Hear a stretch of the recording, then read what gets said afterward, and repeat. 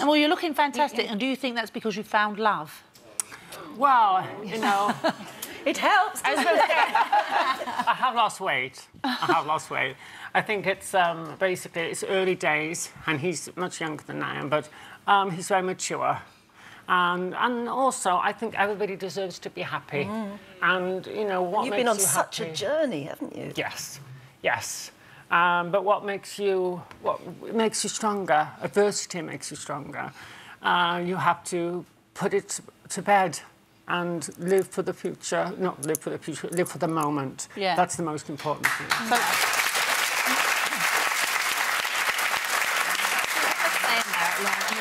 It certainly hasn't been easy, and when you'd lived this sort of bizarre lie really within yourself until you felt the courage to go through the whole gender reassignment surgery, and you wanted to be Lauren, but you thought that would fix everything, and actually it didn't at that point. In fact, off the back of the surgery, you really did have a period of feeling quite low. There was loneliness, there was depression there. It wasn't exactly this dream scenario you thought it might have been. no, well, sometimes you expect to feel amazing straight away, and your imagination makes you think that. But it was, and then I saw my body then afterwards, and I realised that I had more work to do, and I wasn't satisfied, and I should have just been, you know what, you've been through so much, you've done so much, you should be just thankful for where you are now. But I believe that anyone going through my position and going through the journey still, they need support, especially now that the laws have changed. It's not so long now to wait. It's 2 years instead of 6 years. You know, it's much better, but there's obviously still an awful lot of transphobia around. Well, that's what I was going to say. Part of the problem isn't what's happening to you. Part of it's how other people react to you. I mean, you must have had some very strange reactions from all sorts of different parts of the community. Yes. And basically, I'm very lucky that I have such a very supportive family.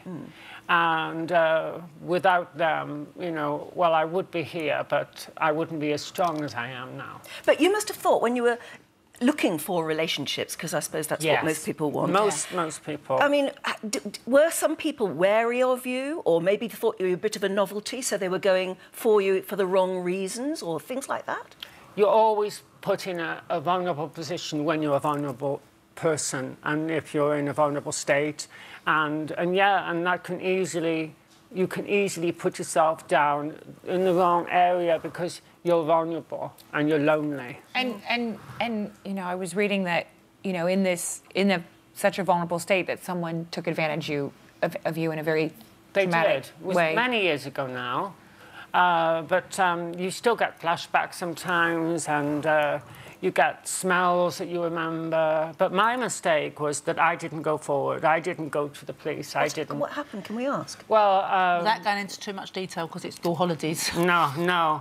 I just met somebody. He said he'd take me home. Seemed to be so perfectly fine, but I was very vulnerable. It was very soon after the operation, too soon, and then I don't know what happened. And before I knew it, I was watching myself being, you know, and it wasn't a very nice experience. It was an attack. Yeah. It was an attack, and I should have done something then and there. You didn't feel strong enough to go to the police? No, I felt dirty, and I had a bar straight away, and the evidence had gone, and then I had to have more procedure then 2 years later. So, but you know, the basic thing is that I always, with everything in my whole life, I based a lot around pain with humour, and